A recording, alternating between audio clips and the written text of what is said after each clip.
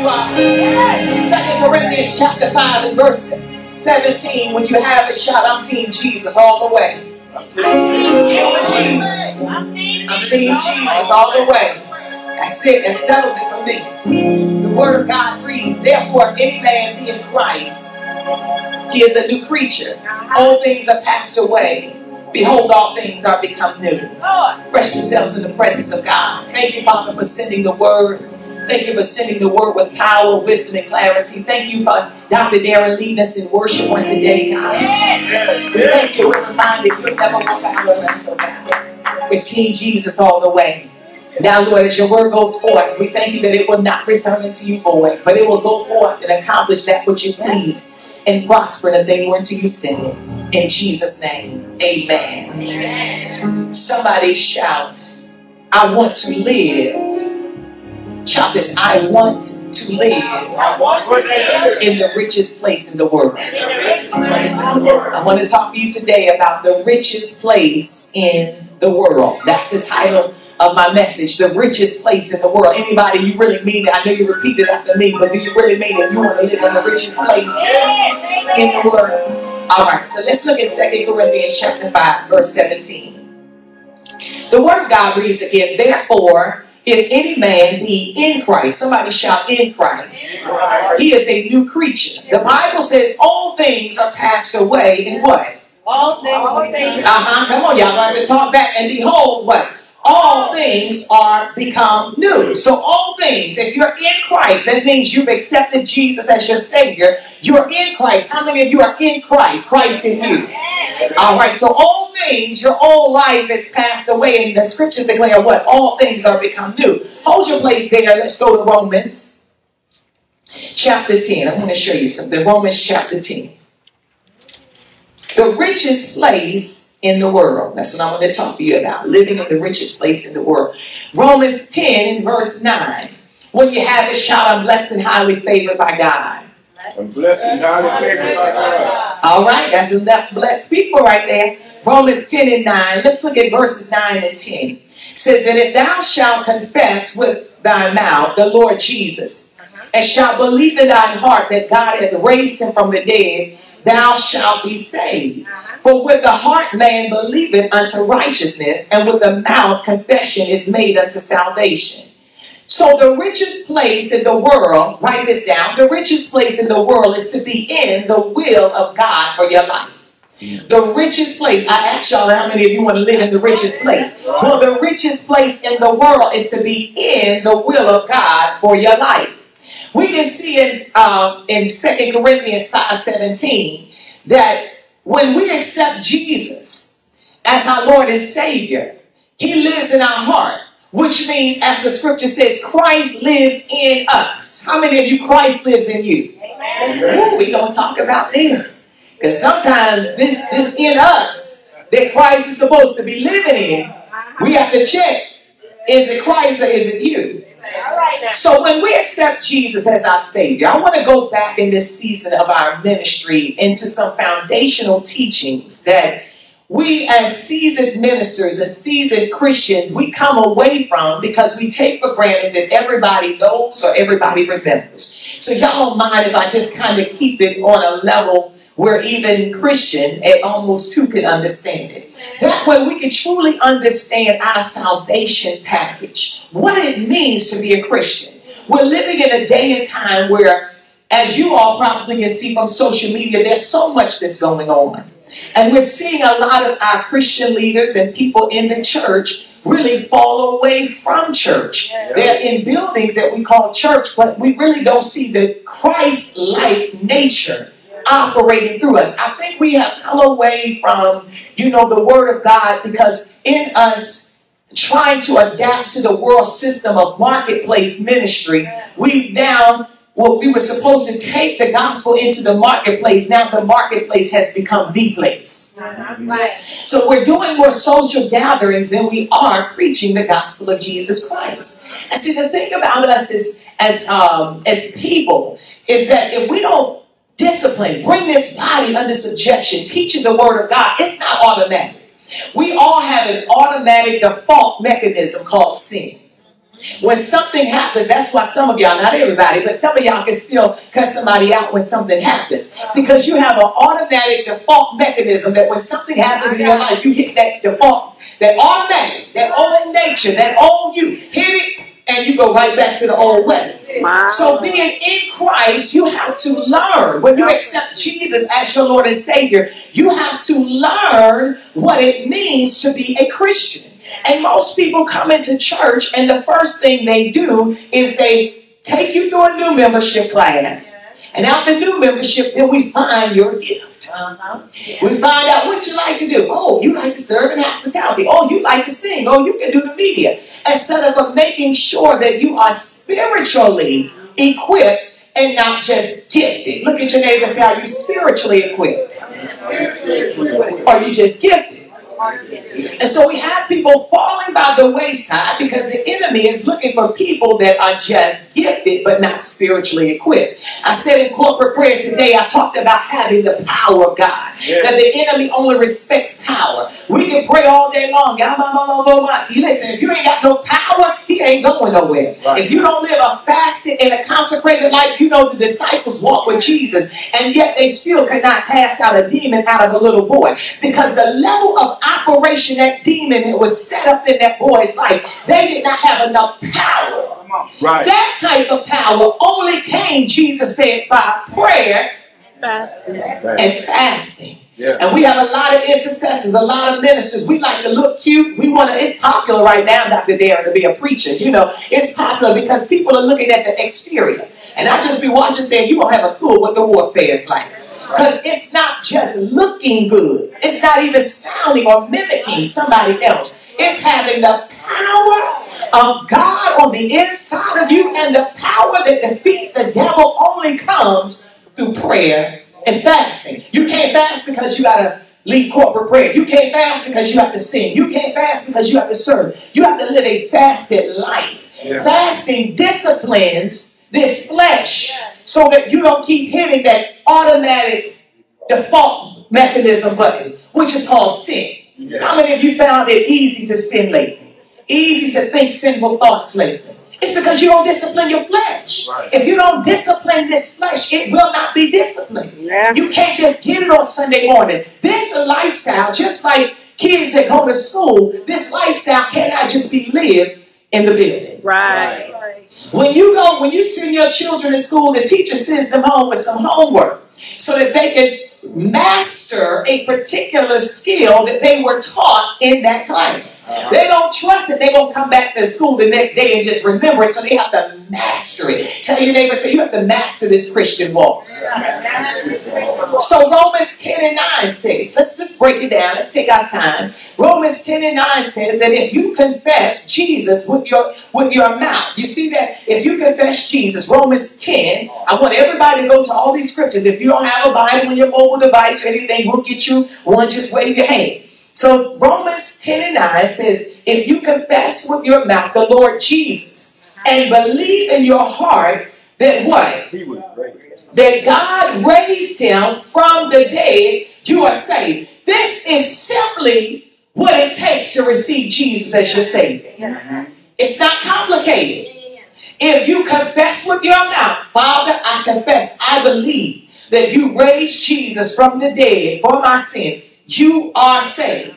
Confession is made with the mouth. Belief is in the heart. There's no tingling feeling. There's no, goosebumps oftentimes. It's a confession. Somebody shout, it's a confession. It's a confession. But the confession is made from your heart, which means that when you speak this thing from your heart, I got to tell you this, because we don't have the googly bumps and the lights blinking on and off when it happens, sometimes we as believers don't think anything happened. That's why some people say, well, let me just make sure. You ought to know if you're saved. Right. Now, if you backslide, you need to rededicate, go on. But you shouldn't be 20 years saying, let me just make sure. No, you ought to know sure. Right. You ought to have a know-so on the inside. The only reason why we question if we're truly Christians is because the fruit of our life doesn't always represent the tree that we should be living by. Right. And that's what we're going to talk about. So I want to help you to understand first salvation. Salvation is what? To receive Jesus as your Lord and Savior. Now, let me back it up just a few seconds. salvation, the reason why we need a Savior is because God created a perfect world. Tell your neighbor, God created a perfect world. He created a man and he created a woman and placed them in his perfect world. But God did not create them to be robots. He put in them a will. He put in them a desire to do things, whatever they wanted to do. And God gave them one command. Remember I told you, I said the title of this message is to live in the richest place in the world. The richest place in the world is to be in the will of God. And so he put them in his perfect world. And when he put them in his perfect world, they only had one, just one tiny requirement that they could not do. Only one law, only one restriction. You know, here we live in Atlanta, you know, and man, we can't run red lights. You can't steal, you know what I'm saying? You know, what else you can't do? What are some laws of the land? You can't hurt nobody. You know, it's some things, we have a lot of laws, right? Can you imagine living in a perfect world with God and he says there's only one law? I put a tree right here. Let's just talk. God says, I put a tree right here. Adam, Eve, hey, come over here. Let me show you this. I put a tree right here. And this tree, y'all cannot eat off of. You can have anything in this garden that you want. My only law, my only restriction is that you don't touch what's on this tree. You got it? You're like, got it, God. Locked in. Say less. That's what he said. Then life goes on. You know, as the young people say, life be life. You know, they take care of everything in the garden, take care of all the animals, you know, have conversations. They have dominion. So they telling Shark, get back in that water. What are you doing? Get back in that water. You don't live on land. Right. Shark says, okay, gotta listen. They telling Lion, don't you dare try to go eat that zebra. You better back up off of that zebra. You don't have dominion. They have total dominion. I need y'all to understand this. They have total dominion over everything, the things that we fear. People say, I'm afraid to get in the boat because I don't know what's going to happen. Listen, you got dominion. Can you imagine having dominion over everything, never walking in fear? Right. Well, this is the life that they live because they were in, somebody shout, a perfect world. Y'all know God created a perfect world. And he put us in, see, thank you, Holy Spirit. Anytime God does something, it's always perfect. That's why the only will of God, even though we say a permissive and a perfect, the only will of God we ought to walk in is in a perfect will of God. Because God created the perfect world. So they're going about, talking about why we need a Savior. So they're going about their day, and then all of a sudden Satan comes through this serpent, a snake.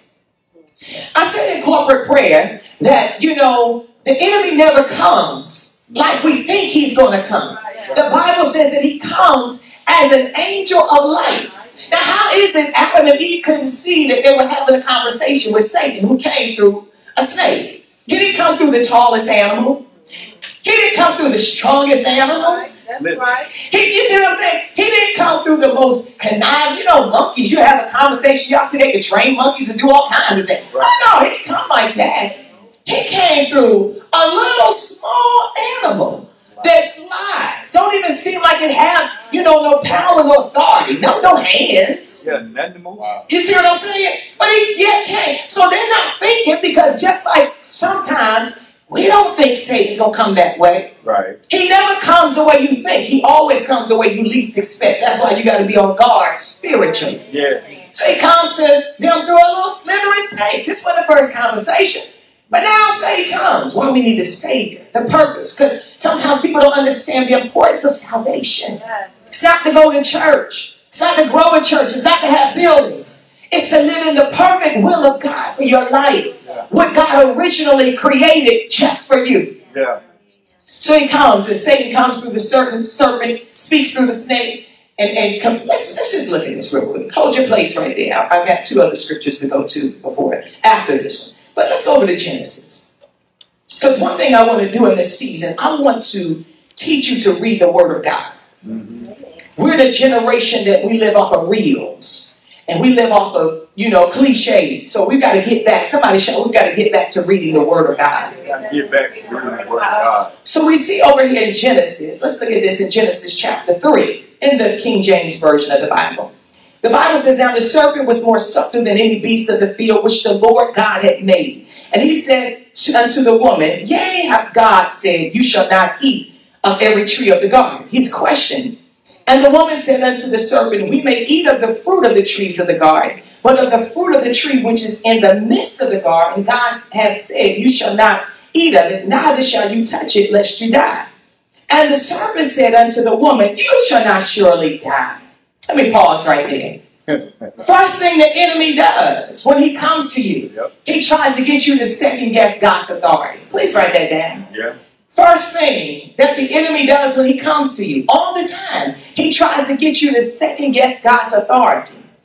You know why we have a lot of, and I'm hoping I get a chance in this message to talk a little bit about carnal Christians. But the reason why we have carnal Christians means that your mind is still focused on the things of this world. Hey, birthday girl back there, your mind is still focused on the things of this world and not the things of God. The reason why we still have carnal Christians is because we listen to the lies of the devil. Yeah. Look at this. Come in. Bring yourselves in. Look at what Satan says to Eve.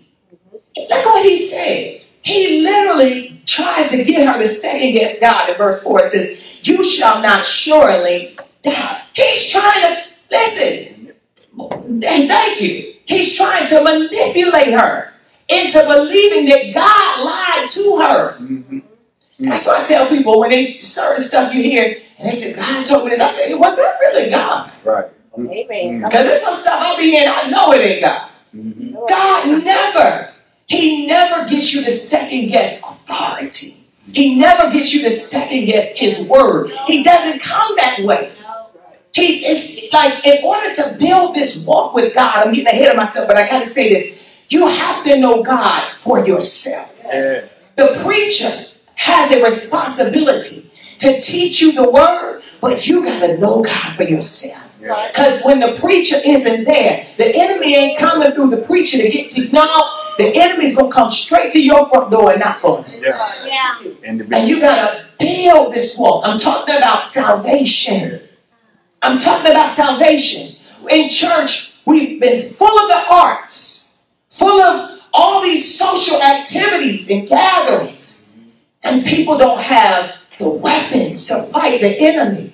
So we go off of conferences and we go off of cliches and we go off of feel-good messages. Right. But that's not going to get us to heaven. Right. That's not going to help us to fight the good fight of faith. Mm-hmm. As a Christian, you always have a guard on your back because of who you represent. Right. Jesus said, he said it like this, if they afflicted, they hated your master, how much more you? We painted Christianity as a feel-good gospel that people don't go through anything. So when you go through something, you know what people do? They question God. Well, I don't think this ain't the church I'm supposed to be at. Because if it was, I'd be prospering by now. Do you realize you got to fight for everything? You in this world. Right. You're in the world. It ain't the church. If you didn't fight for what you get to have, then you're in the right place. Right. Woe to the one that sit in a comfortable place and seemingly grow materially, but never grow spiritually. You still can vape. You still can smoke. You still can cuss. You still can sleep around. See, we building churches like that. That's what people do. They building churches like, oh, feel good. Talk to your flesh. Hey, we don't care. Just come to church. We got budgets to meet. We got quotas to meet. We got goals to meet. Come into the building. We're going to make you feel good. The church is almost a part-time club now. That's what they do in the club, right? Yeah. They even tell you, they even give you a discount. Ladies, get in on Tuesdays. They tell you drinks before 10. Come on, somebody, free. Yeah. Because they know by the time you get about 3 free drinks, you didn't forgot how much you paid for the rest of them after 10. Hello? They know you ain't leaving anyway before 1, so they got that money back. Tell somebody, say that's the grand hustle right there. That's the grand hustle. Yeah. So we got to get back to the place. Somebody shout where Jesus is. How many of you want Jesus? Yeah. No, I'm serious. Like, how many of you really want Jesus? Yes. Because if you don't want Jesus, then you'll leave a church and you'll go where you can feel good. Right. You know why we want to feel good? It ain't about that. Because it's in our flesh. Yeah. Our flesh always want to feel good. Our flesh don't want to be there. Listen, not me either. Right. Our flesh don't want to do right. It's not in us. Yeah. That's why I'm trying to show you how it all got messed up in the perfect world. Right. Because our flesh never wanted to do right. And we can't do this on our own. Right. See, you can't do this on your own. Right. You need the greater one. Yeah. The helper. Yeah. See, Jesus knew that when he left, he couldn't trust that you was going to figure this thing out by yourself. Right. He knew them jokers couldn't do it for 3 years while he was there. He had one that betrayed him, one that was always doubting. Peter still cussing. Come on. So he said, I know they walk with me. Right. And they still fell short. Father, they're going to need the helper. Send them some help down. See, he was well acquainted with our afflictions. Right. So Jesus understands what we go through. You're never talking to somebody. When you're talking to the Father, you're never talking to a God that didn't understand, because Jesus knows where you are. He went through everything you went through and still did not sin. Right. That's why he can pray you through the Holy Spirit. So he knew you would need the Holy Spirit. Yeah. Let me put a pause on. Let's go back to Genesis. So Satan convinces Eve. What does he convince Eve? That what God said about eating that tree was a lie. Right. Can we break it down? Oh, yeah. He literally was trying to convince Eve that is not going to happen to you. Right. Sure. See, if the enemy can get you to second guess God, then you're double-minded. Yeah. And when you're double-minded, you live and you straddle the fence. Yeah. So we have so many Christians, it's easy to fall short. And see, thank you, Holy Spirit. Amen. This is the thing. We've gotten away from this in the church because people say, oh, they just beat you down with the word. They just making you. Let me tell you something. I've been pastor for 20 years. You can't tell grown folks nothing. Right. That they don't, if they don't want to do it, they don't want to do it. Right. You can't make nobody do nothing. So nobody's beating you over the head with a religion. Right. They're building you so you can have a relationship. Amen. Yes. If you don't have a personal relationship with Jesus, you're living in this world and you have all these benefits of a good life. What I tell you, the richest place in the world. But you'll never have the access to it simply because you're not in the will of God for your life. Yeah. And God said to me, he's been dealing with me, Deacon Mike, over these last couple of weeks, as I'm just watching everything that's going on in churches. I'm watching things, and I'm just like, where's the body of Christ? Why have we fallen short? Yeah.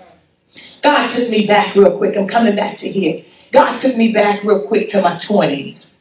And I remember I was in the church, and I was built and trained and all that wonderful stuff. And I said, God, what happened? What was the missing link? And the missing link is something we do here at Lifeline that most ministries oftentimes miss, is that you can't force people to serve God. Like, in other words, it was mandatory for us to be in the ministry of helps, that we come to prayer on Thursdays, that they checked our giving to make sure we had to be at church at a certain, it was all these requirements. We had like 3 outreaches a month, all these requirements. Basically, we was in church all the time. We never had a chance to go live what was, what we were taught outside the building. Right. Anybody hear me? Yeah. You kept us in a box. So we never got a chance to experience life. I'm trying to show you where we are. Yeah. We never got a chance to experience life. So now some of us have grown up. And now that we've grown up and we feel we've got freedom. Somebody's got freedom. Because if you're in Christ, you don't have no freedom. Your freedom is in Him. But now we have what we feel freedom because we come to a church like this. Oh, ain't nobody requiring nothing.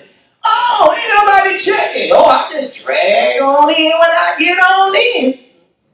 Well, guess what? That's who you was anyway. Right. And if it had to be mandatory or be in you to serve God, the problem is you learn religion and you never built a relationship. Right. Religion and routine. So what is this ministry doing? It's teaching you how to build a relationship. Right. Can I break it down? I'm coming back. Can I break it down to you? Yes. Dr. Brody, you married to Tiffany. Yes. You don't just have a woman, you have a wife. Yes. So because you have a wife and not a boo thing, you have a relationship. Yes. Which means as a married man, she don't have to say, can you call me and let me know where you are, or vice versa. Because you have a relationship out of respect. There are some things that just naturally transpire because you respect and you love that person. Amen. See, there's always, anybody get it, there's always a difference in a relationship and religion. Right. And so many people are built in religion that in religion it had to be mandatory. You had to be required to do certain things. Right. You know why their marriage works? Because it's a relationship. Yes. It's built out of love. Yes. Can y'all write this down? Relationships. It's built out of love. Yes. It's built out of respect. Amen. And it's built out of trust. Yes. Those are three things. Y'all write it down. Those are three things that build a relationship. Thank you so much, y'all. Those are three things that build a relationship. Mm-hmm. Love, respect, and trust. Which means that when you have a relationship with somebody, you don't treat them any kind of way, right? Right. You don't act any kind of way. If you have a relationship with the Father, somebody says, hey, I'm a part of the, Ministry of Health. I'm serving in the media. Yeah, we have things come on time because, you got to turn equipment on. But you do it out of love. Ain't nobody watching over you. You don't need somebody to watch over you. Right. See, this is where some of us, we have been missing it. Yeah. And we think because it's not mandatory, because we were built from religion, we think it's because it's not mandatory, then it's not required. Tell somebody, say, everything is required of you when you serve God. Everything is required when you serve God. And then I remember there was a time when, in a ministry, and one particular person, they were about 5 minutes late. They told the person they couldn't serve. They said, you couldn't serve. Because they didn't ask why the person was 5 minutes late. Didn't ask if they just said, you can't serve. Go sit in the congregation. Wow. That's what religion does. Yeah. Religion tells you you can't serve God based off of whatever our requirements are. Right. Ooh, that's good. How about we serve God simply because He's God? No, none of us deserve the grace that we walk in. Right. But it's on our life because of who Jesus is. Yeah. And so because we built for the longest a relationship, we had a religious aspect of what we thought was a relationship. God says, now I want you in this season to build a real relationship with me. Amen. Where nobody have to run behind you and say, hey, you didn't call and say you weren't coming. Hey, where everything good? No, we have so been trained through religion that we think, oh, they don't care about me because ain't nobody check. You have a relationship. Right. It's with your Savior. You have a requirement to your house. You made a commitment when you came to this church, whatever church it is. Yes. So you serve God. Somebody shout, I serve God off of my relationship. I serve God off of my relationship. Which means you have to build this relationship. You realize I read Romans 10:9. How many of you saw it? Romans 10:9, you confess Jesus as your Lord and Savior. When you confess Jesus as your Lord and Savior, what happened was you went from one kingdom called the kingdom of darkness, and you came into the kingdom of God. And God's kingdom, it operates totally different than the kingdom of darkness. So we come in, and I'm going back with this one scripture in Genesis. We come in when we accept Jesus as our Savior. We come in as babes in Christ. Yeah. I don't care if you're 50, 60, 70. Right. I don't care if you know 5 scriptures. Yeah. You have to grow spiritually, just like you have to grow naturally. Amen. And the challenge is we thrust people in serving, and they have not had a chance to grow spiritually. You know, when you start to grow, you start to see the characteristics of Christ in your life. It's called fruit. I'm going to probably pick it up in the second part of this teaching series. But you start to see the characteristics of the fruit of Jesus in your life. So let's go in here real quick. Let me just lay this foundation, and we're going to get on out. So the serpent says in Genesis 3 and 4, he says unto the woman, you shall not surely die. Verse 5, for God doth know that in the day that you eat thereof, then your eyes shall be opened, and you shall be as gods, knowing good and evil.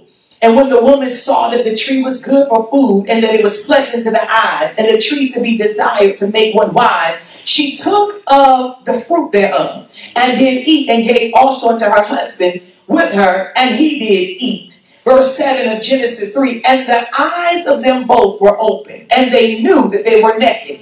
And they sewed fig leaves together and made themselves aprons. Let me read verse 8. I want you to see this. And they heard the voice of the Lord God walking in the garden in the cool of the day. And Adam and his wife hid themselves from the presence. Now they're hiding. Right. Hid themselves from the, oh God, from the presence of God amongst the trees of the garden.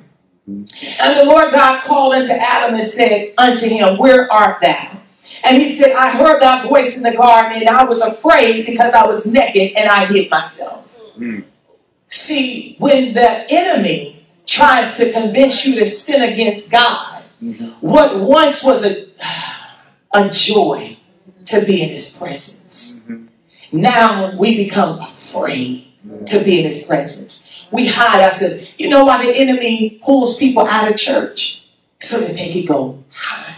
They can go everywhere else. They can go to social gatherings. They can go to fellowship. Y'all see this? Anybody seeing this stuff happen on social? They can go to sunrise. They can go to brunch. Oh, brunch gonna be filled in the next hour. They can go everywhere else. Like the house of God.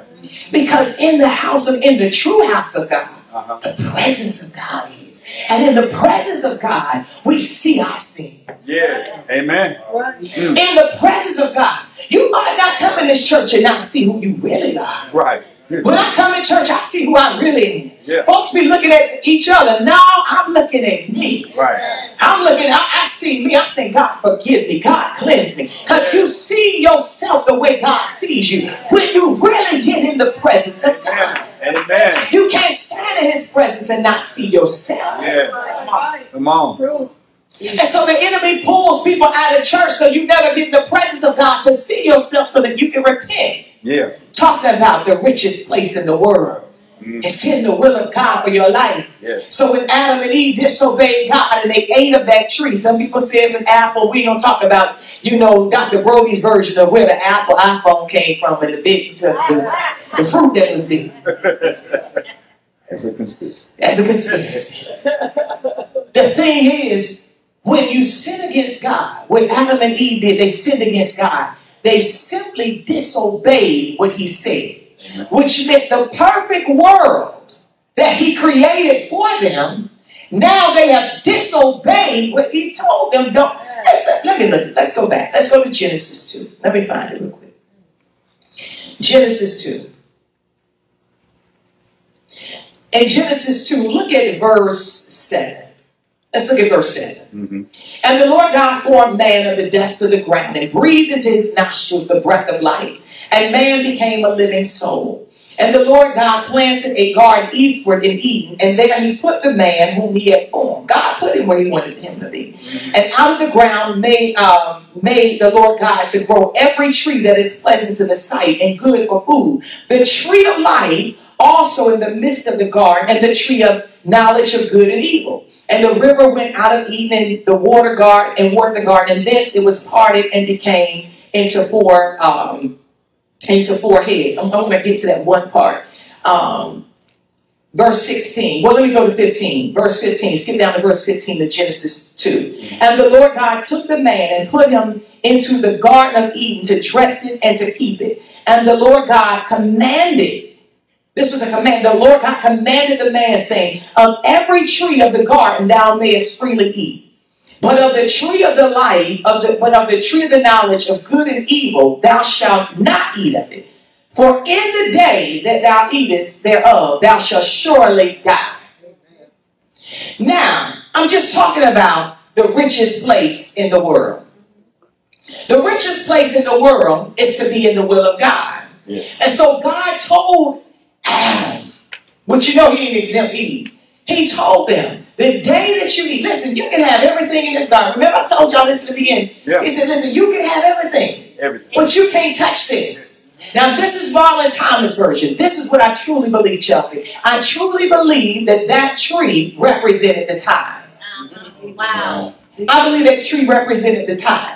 Because that's how the tithe is to God. The Bible says that the tithe, which is a tenth of our earnings and increase, that is holy unto the Lord. That it belongs to him. We should never touch the tithe because it's holy unto him. And so the tithe necessarily wasn't in place in this part because remember he had just formed them in the garden. But it's the same mindset that God has with us. In every generation, God brings to us that which he needs to relate, that it belongs to him. Something belongs to God.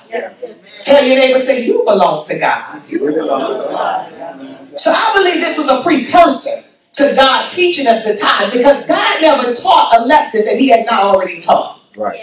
Nothing. Can I say that again? Yeah. God never taught a lesson. He didn't teach a lesson to Abraham that he had not already taught to Adam. He didn't teach a lesson to the disciples that he had not already taught to Adam. God shaped and formed and built this entire world in the garden. Everything happened in the garden. There was nothing new that was done. It was already done there. So every generation it came about in a different way. Whether it was the tabernacle, whether it was the priest, come on somebody.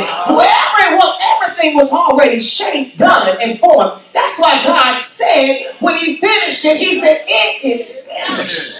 It was on the seventh day that the Lord did what? He rested. There was nothing else that needed to be done. He just went on into every generation and manifested that which he said to Adam. Yeah. It would be spiritually illegal for him to expect us to do something and Adam couldn't do it. Right.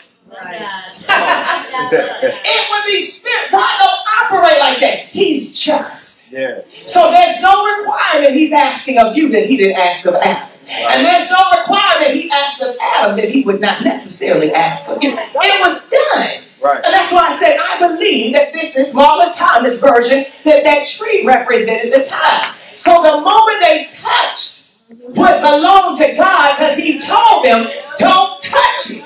Right. It's mine. Yeah. Come on. And the day that you touch it, you will surely die. Yeah. And Satan comes to them with the very thing. That's why people have a problem giving in church. That's why some have a problem with money, the spirit of greed. Simply because the enemy always tries to attack where he knows your treasure is. Yeah. If your treasure is money, he's coming for money. If your treasure is children, he's coming for your children. If your treasure is your relationship, listen, he tried. Where your treasure is, the Bible says, that's where your heart will be also. Yeah.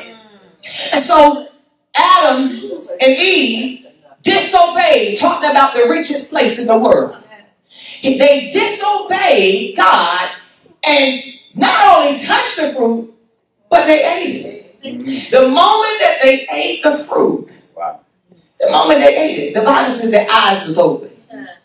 Now watch this. This is Marlyn Thomas. Sometimes you have to read prophetically the scriptures, because people think that it was something magical in the fruit. No, it was nothing magical in the fruit.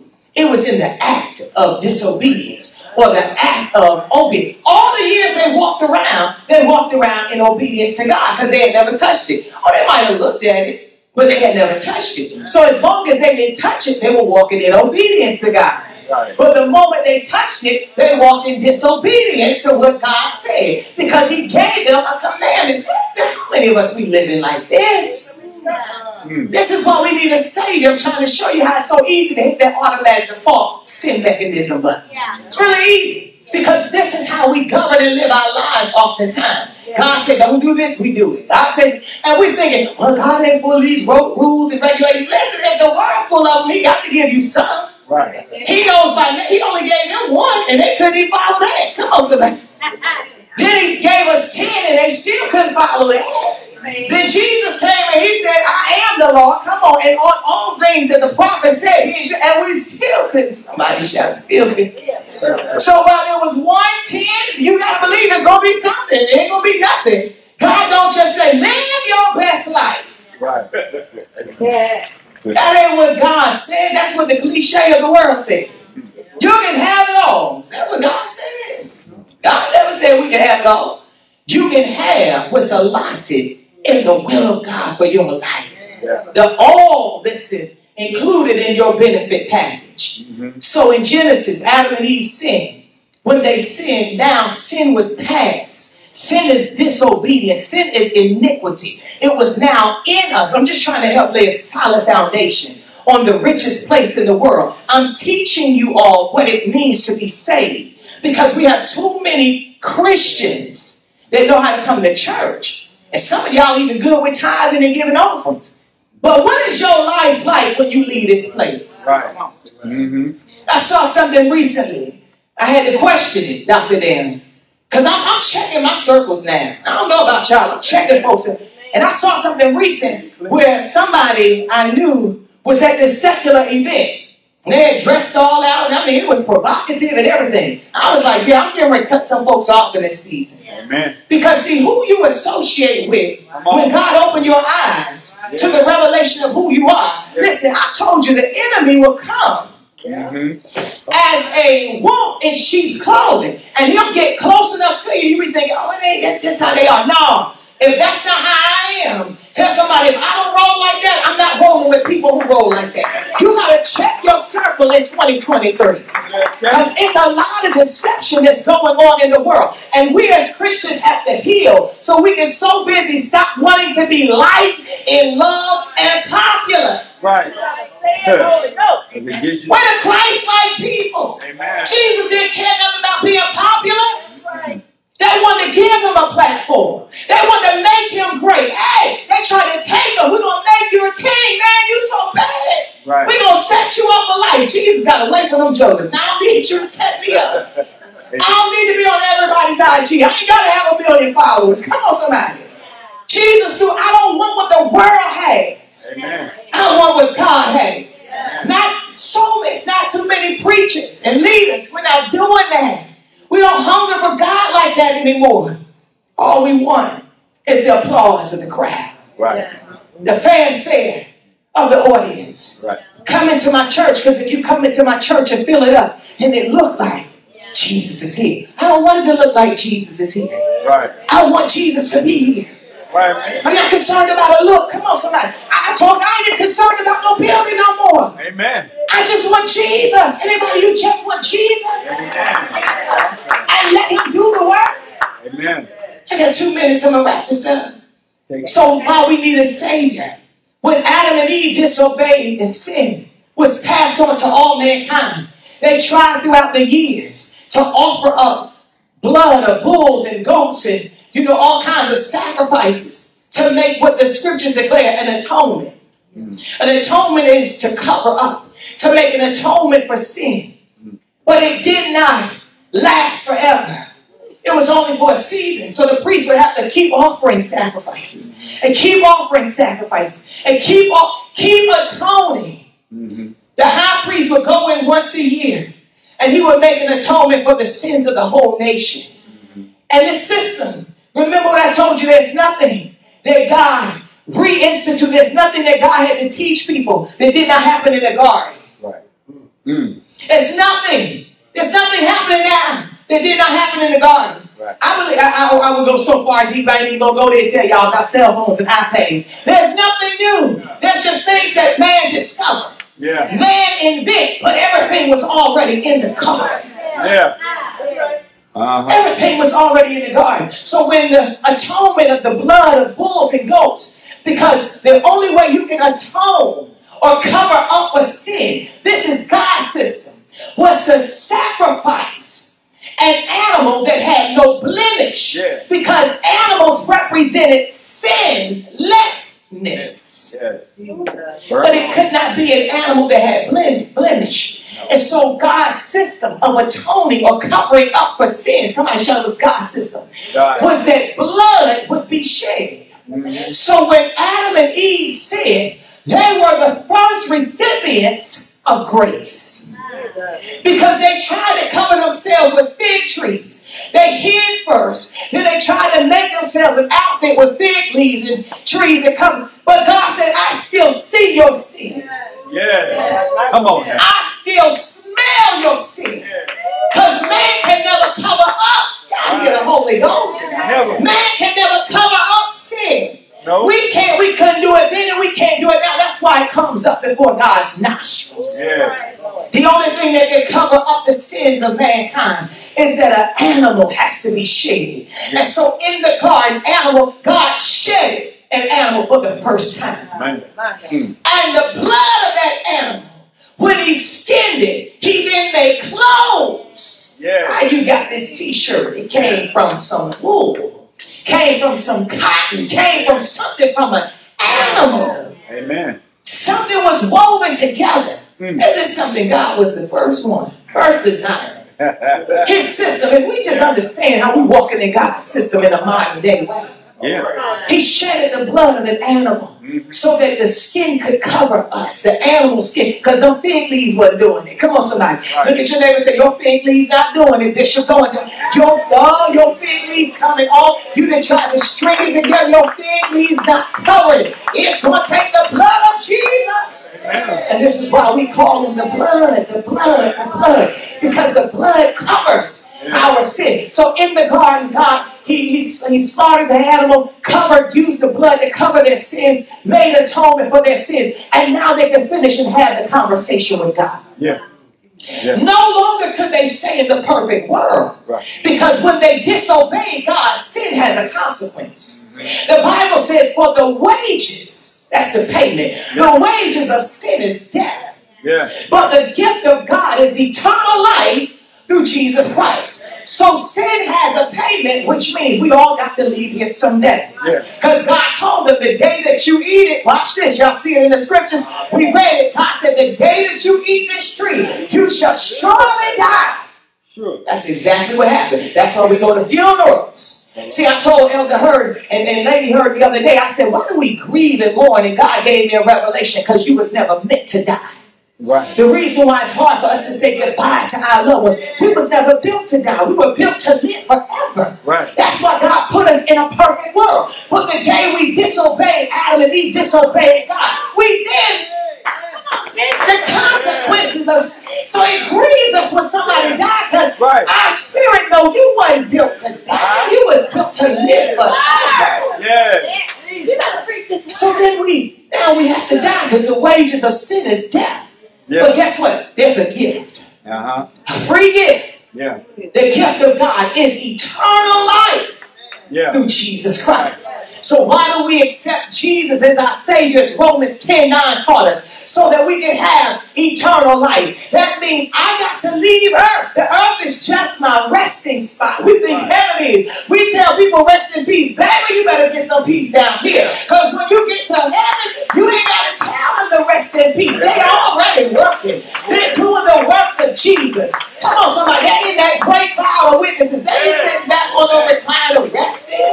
Right. Come on now. They're working. They're doing what they were sitting over here to do. They're alive, they're breathing, they're living, they're working. Amen. Yeah. They're working.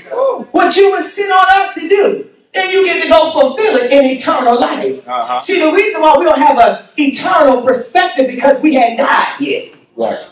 So we only see life from an earthly perspective. But if you get in the Word of God, you're going to see it from an eternal perspective. Because there are snippets in the Scripture that reveal the manifested presence of God. Right. That tell us about people who, Lazarus and the rich young ruler who was in there, they were alive.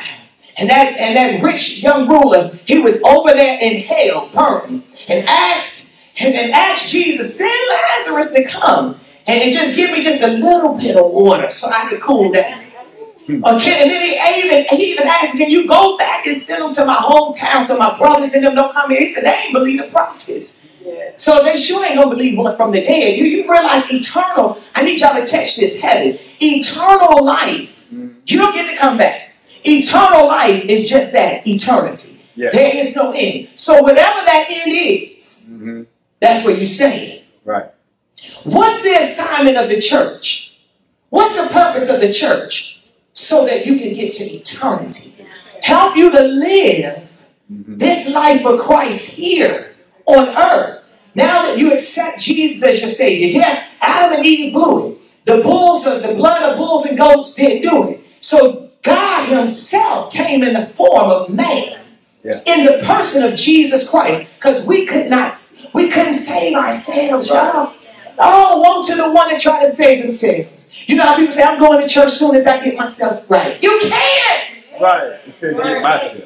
It's fig leaves. Same thing Adam and Eve tried. Right. Stop putting no fig leaves on. I surrender to Jesus. Jesus had to die for you. He had to shed his blood for you because his blood was sinless. Can I say it like this? He was God. The scripture said he was God in the flesh.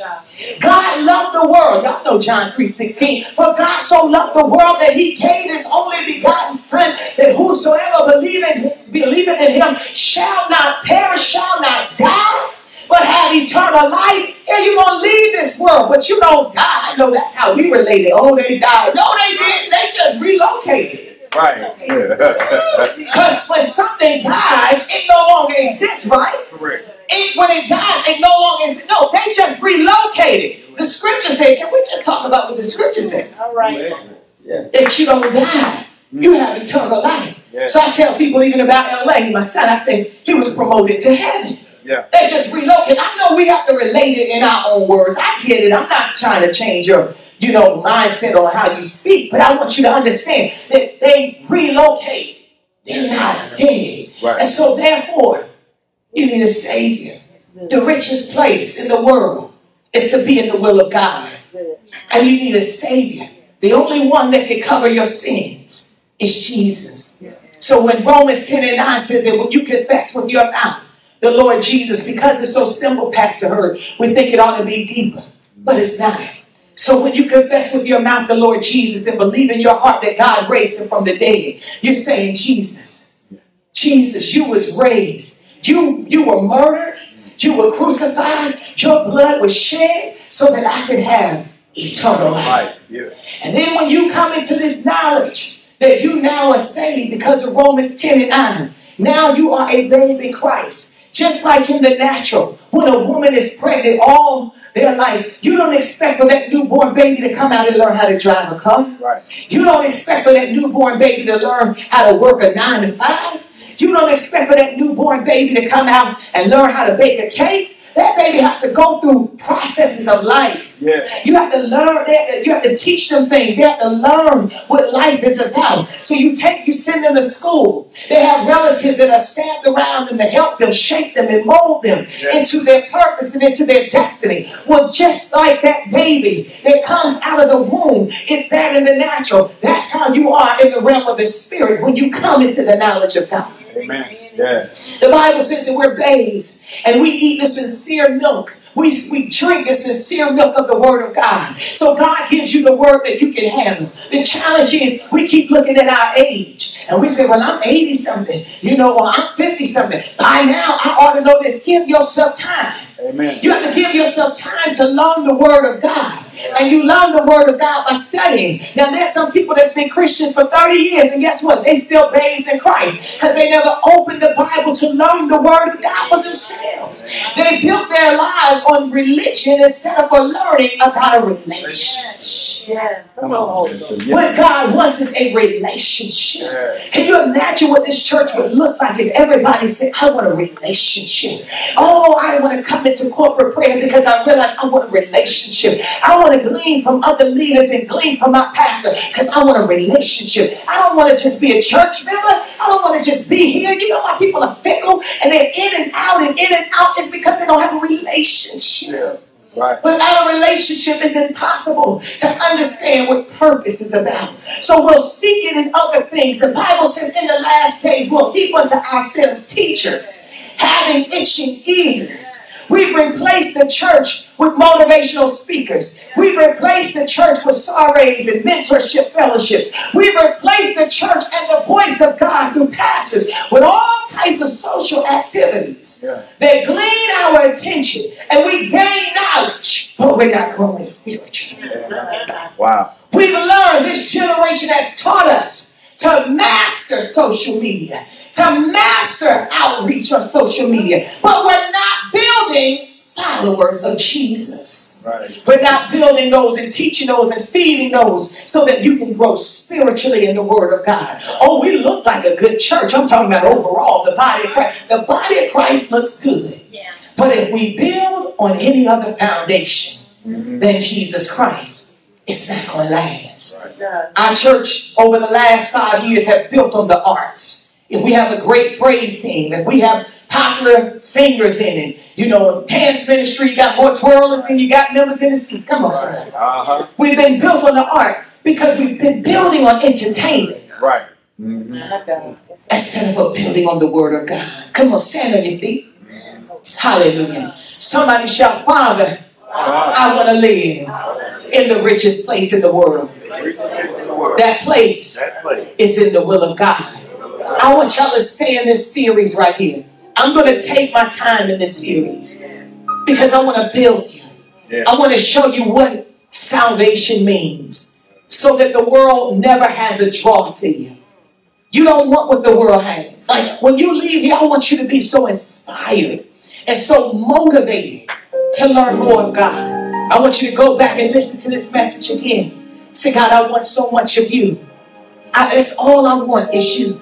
Because if you understand truly the price Jesus paid, why wouldn't you want all of him? You got to do some work. And the enemy is counting on us not doing the work. He's counting on us being defeated Christians. He don't care nothing about you going to church. I said in corporate prayer, he don't care nothing about you giving really. That's why the wicked are wealthy. He don't care about you having a look. He just don't want you to walk in obedience to the word of God. Right. Because that's the richest place. When you walk in the will of God, you walk in obedience. Adam and Eve got kicked out because of disobedience.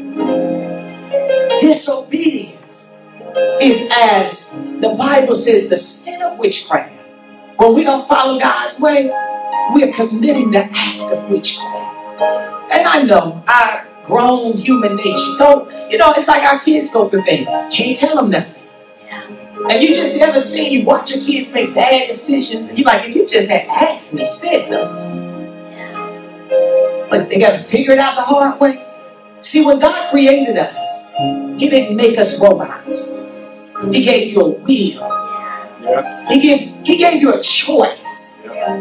That's why I don't care what they say, robots stuff ain't never going to replace man.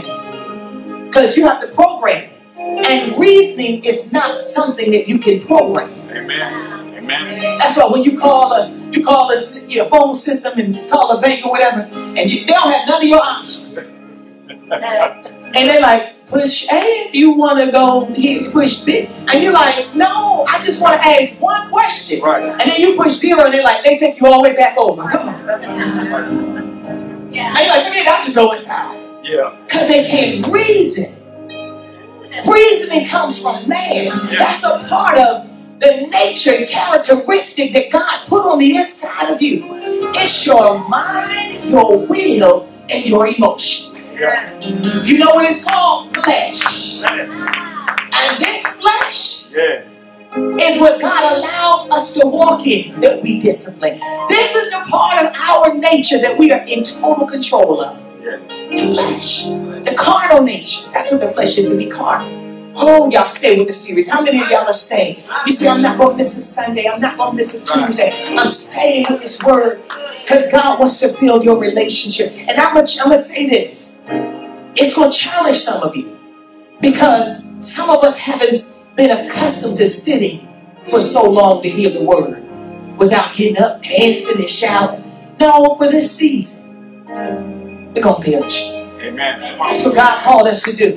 20 years ago, real strong people. Yeah. You didn't dance enough. Tell your neighbor, you didn't dance enough. Yeah. We might have some special services and we got the conference, but right now, we got to get the word of God on the inside of us. Yeah. So we can live this Christian life. And when we live it, we can live it that people want what we have. They say, now you're a real Christian right there. Yeah. She's a real Christian. Now, I don't know about them other folks that go over there to Big Bethel, John Thompson's AMC, come on. But you're going to live it because your attitude, the fruit, called the fruit, it's going to be evident in your life. Amen. You won't gossip. Right. You won't worry. You won't complain. I know we got some work. Just shout, I got some work. We turn the secular music off. Come on. I know that's your little get up in the morning. You know you got your favorite one. I used to have my favorite one. Good morning, gorgeous. You know, we get our little, y'all know, where y'all at? Come on. Stop acting like y'all ain't in here. We get our little, we'll dip in the world every now and then. Yeah. Oh, it's just the people on this side. These folks over here saying. Every now and then we'll put our little foot in the world. Because we just got, it ain't harm, it ain't nobody. Did Jesus put his foot in the world? He never needed what the world had. but yet he was able to walk in it and change lives. Yeah. That's why marketplace ministry ain't effective. Because people walking in and talking about they got marketplace ministry, and I ain't seeing no ministry. Right. I'm not seeing no fruit. You making business deals, you making business transactions, but ain't no ministry. I tell people, sit me at any table in any room, I'm preaching Jesus. Yeah. I ain't calling him him. I'm not calling him the higher power. Come on, somebody. Right. I'm not changing my terminology. Right. It's in Jesus. Yeah. We running errands for him. Amen. So if you're not changing people in the marketplace, then you ain't got marketplace ministry. Right. You just in somebody's shop. They just in some of these folks out here in the marketplace. Everything ought to change in our lives. Let's take our foot out the world. How many of you say, I'm getting my foot out the world? Get my foot out the world. In other words, if your Savior didn't do it, stop putting them hay leaves on yourself. Right. Get your foot. Come on. Get your foot. Pick it up. Get it. It's going to challenge you. Oh, yeah. It's going to challenge you. But to live Christ's life. Woo! That's the richest place. I'm just trying to help you get there. Come on, let's pray. Father, thank you for the word of God. Thank you for the interest of your word. God, help us to get into the richest place in the world. The will of God for our lives. Help us to fully obey you. The seed has been planted on today. It was just a seed. There's so much more I know you want to teach us. And our spirits are open. We're ready, God. We're hungry. We want everything that you have for us. And God, we thank you for it now. In the name of Jesus. Repeat after me and say, Heavenly Father, Heavenly Father, forgive me of my sins. I confess Jesus. All I confess in His mercy. I believe in my heart that God raised Jesus from the dead just for me. I'm saved, born again by the Spirit of God. If you pray that prayer now, you know what it means, right? It's the blood of Jesus that was shed on Calvary for the remission. That means to wipe out your sins. So our opening text was 2 Corinthians 5:17. All things are passed away, and behold, all things are become new. We're the Christians in it. Welcome to your new life. Welcome to your new life. Now, I know you still remember the old life, and you won't be tempted to go back and do some of the things in the old life. But that's why we're here. Right. To help you. Right. You're a babe. Christian on his mother's shoulder. He's a babe. Yeah. He's the only one that can get away in this church receiving. Because he's a baby. Right. You see, babies can get away with certain things. So God walks us in grace. Now, if you sit over there and you Pastor Her sleeping, something wrong. We're going to say, Pastor Her, you got to go to bed. Right. On Saturday night. Because you're grown. Come on, somebody. Amen. So it's babies in Christ. And let me say this. Be patient with people. Be patient. Just because you might be an adolescent in Christ and they're still a baby, be patient. Not everybody is on the same level, but we're all headed in the same direction. Amen. That was good. So stay here. Stay right. Stay planted. Stay planted. All this carnal nature is going to be tempted to go back. I need to shout more. I know you've been trained. Right. For religion. But you're going to be trained. But you got to say, I'm going to stay with Jesus. I got to build this relationship. Yeah. Bishop Thomas is called to help me build my relationship. I'm on an assignment, family. Amen. And Father, we thank you for your presence. Thank you for this teaching message. In Jesus' name, the richest place in the world. Our beautiful ladies from hospitality, they're going to come down and give you. So good to have Brother Kevin back with us on today. Amen. Right there in the virtual sanctuary are the ways that you can give our beautiful ladies from hospitality. They're going to place an envelope in your hand. We're going to honor God in our tithe and honor God in our offering. And you know, I always say, we don't have to check tithes and offerings because when people have a relationship, it's your good pleasure to honor God. It's your good pleasure to obey God. Amen. No fig trees, no fig leaves. We're not covering up, but we're going to honor. The ways you can give are also posted here in the back of some of your envelopes, and they're also here. Our Cash App is $, Lifeline, FWC. You can rush yourselves as you prepare your gifts. Our Cash App is $Lifeline FWC. Right there in the virtual sanctuary, we have it pinned in the comment section, the ways you can give. Our Zelle is 770-885-9490. Hallelujah. And for those that are text to give in our church family, you already have that program in your text to give information. Woo, somebody shout, Father, the richest place. I want to be there. I want to be there. I want to be there. The will of God. The will of God. Father, thank you for the word. Malachi 3:8 says, will a man rob God? Yet you have robbed me, but you say, wherein have we robbed thee? In tithes and offerings. You are cursed with a curse, for you have robbed me, even this whole nation. God says, bring ye all the tithe into the storehouse, that there may be meat in mine house. Prove me now herewith, saith the Lord of hosts, and I will not open you the windows of heaven, and pour you out a blessing, that there shall not be room enough to receive it. God goes on to say, he will rebuke the devourer for our sake. Hallelujah.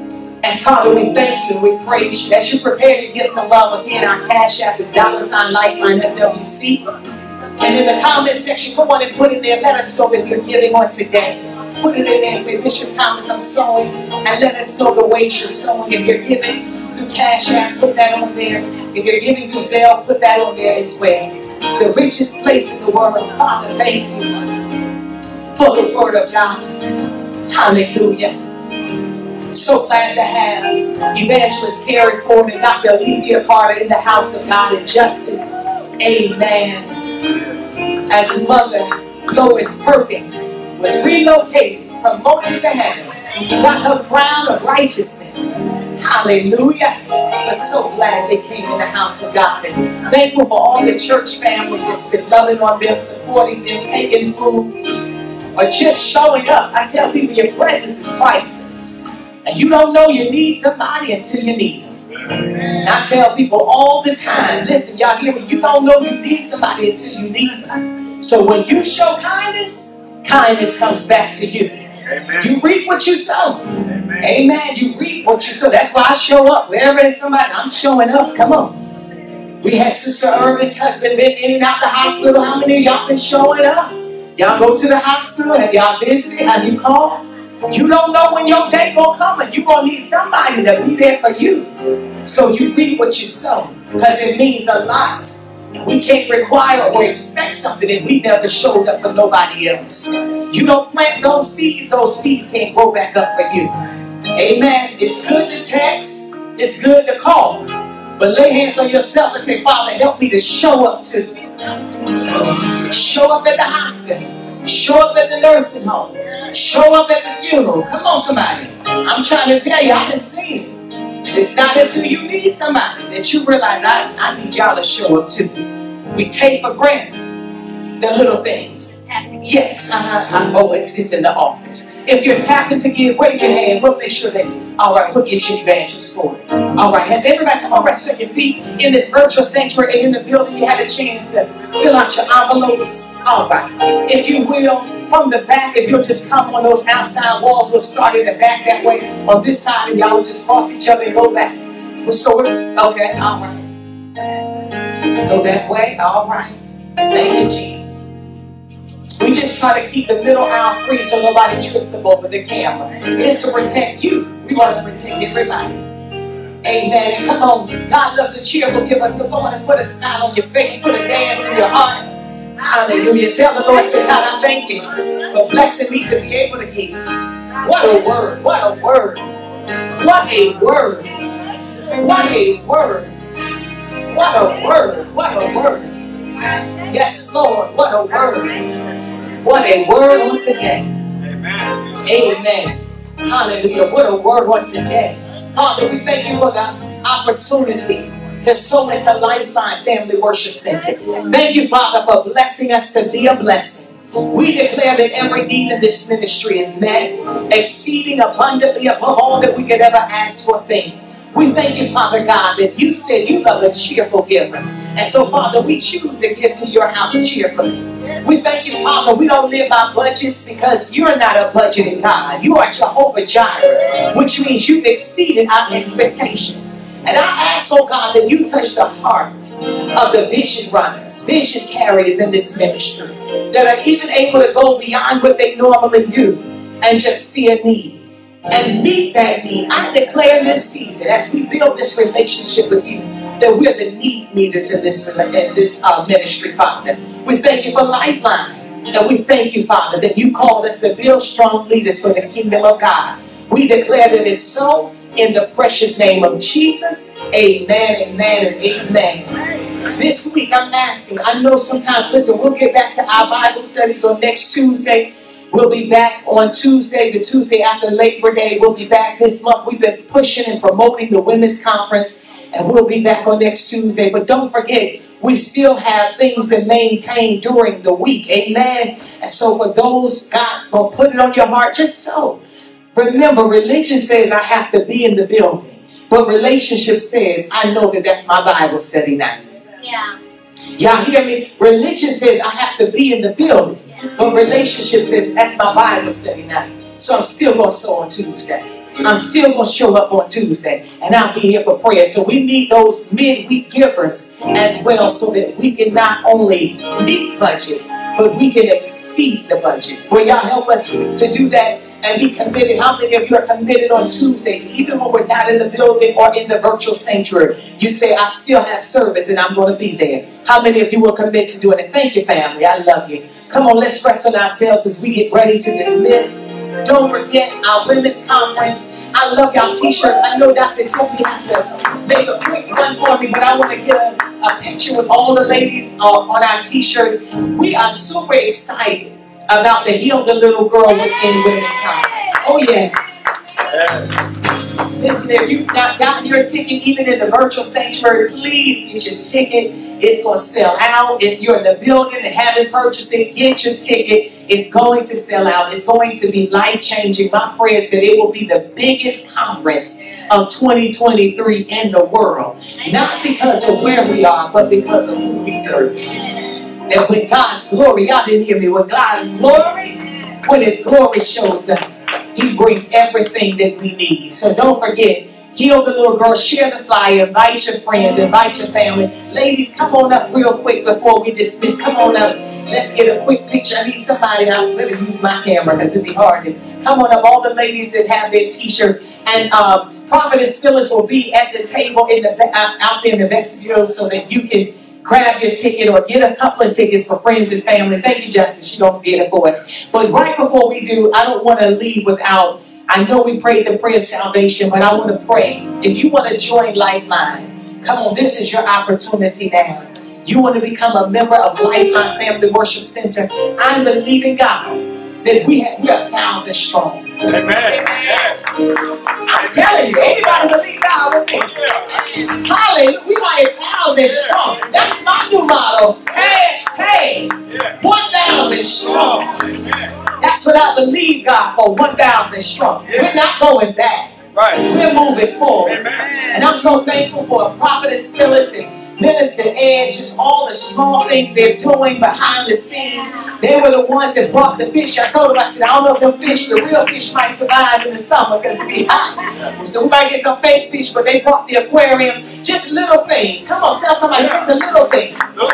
Dr. Brody came in here today with tables and you name, I mean, it's just a little thing. Listen, I love this Lifeline. I love who we are. And I love where we are. Tell your neighbor, say, don't miss it, don't miss it. This is a sweet place. God is doing something so sweet in this ministry. And I'm so thankful to God. So we're 1,000 strong. Anybody want to join Lifeline? If you're praying over it, go on, pray over it. Dear God, He probably touching your heart saying, come on in here. Amen. You just got to pray over it, but come on, pray over it. Hear the Lord. And next Sunday, if you know that in 7 days, God said, this is the place you ought to be, come on down here and join Lifeline. The greatest place on this side of heaven, because we're in the will of God. So it's the richest place on earth. Come on, somebody. Let's thank God for the word of today. Let's thank God for Dr. Darren Lee. And I'm thanking God for you. I'm clapping for you because I see a win with your neighbor. I'm clapping for you because I see victory all over your life. I'm clapping for you because I see the glory of God resting on your life. Somebody shout, Father, I thank you that I'm living in the richest place in the world. Father, as we leave Lifeline, but never your presence, may the angels of God encamp around about us. Bring us back together again next Sunday to hear part 2 of this teaching message, the richest place in the world. Bring us back safely, God. Some of us are traveling in the airways or the roadways. Oh, God, some of us are doing out-of-town work for our jobs. And God, protect and watch over our babies as they go in and out of the schools, Father. God, somebody else today needs a home. Provide that. Somebody needs a new job. Provide that. Somebody needs a raise and a bonus. Provide that, God. And Lord, bring us back with a testimony in the name of Jesus. Amen, amen, amen. Come on, ladies, let's get a quick picture. Hallelujah, yes. I'd like to challenge the men of Lifeline to sponsor at least one little girl, woman outside of Lifeline. Okay. I've done one, and I'm challenging every man to sponsor to come to the conference. All right, so Outside of Lifeline. So Dr. Brody is challenging the men of Lifeline to purchase at least one ticket. Yes. Between this Sunday and next Sunday, to purchase one ticket to sponsor. You don't have to hold it. If you know somebody you want to give it to, you can. But we know somebody who definitely needs a ticket. And I'm praying. I don't want to release too much, but I'm praying because we're believing God that we'll be able to stream into a women's prison. That was presented to me on last week. And so we're working on how to maneuver and make that happen. And we've got to check, the camera ministry and all that, what Facebook has accessible so that we can plug in. But that's what we're believing, God, that we'll be able to stream to the women's prison. Amen. Yes. Listen, we're taking, there's a lot of heal the little girls in a lot of places. Some people can't walk physically into our building. So we're going to take the church straight to them. So when y'all be in prayer, that's why we need intercessors on the wall. Listen, just because things don't look like they're happening, let me tell you something. I'm making boss moves in places that people don't know. I just learned you can't release everything. You got to work silent and let them see the work. But you can rest and assure yourself that we're trying to get this conference to as many people as we can get this conference to. That it's not about money. Right. It's about obedience, being in the will of God for this ministry. Amen. So how many men take up the challenge and say, Dr. Brody, I'll take up that challenge. All right. All right. They all take it. Hey, hallelujah. Let's thank God for the men.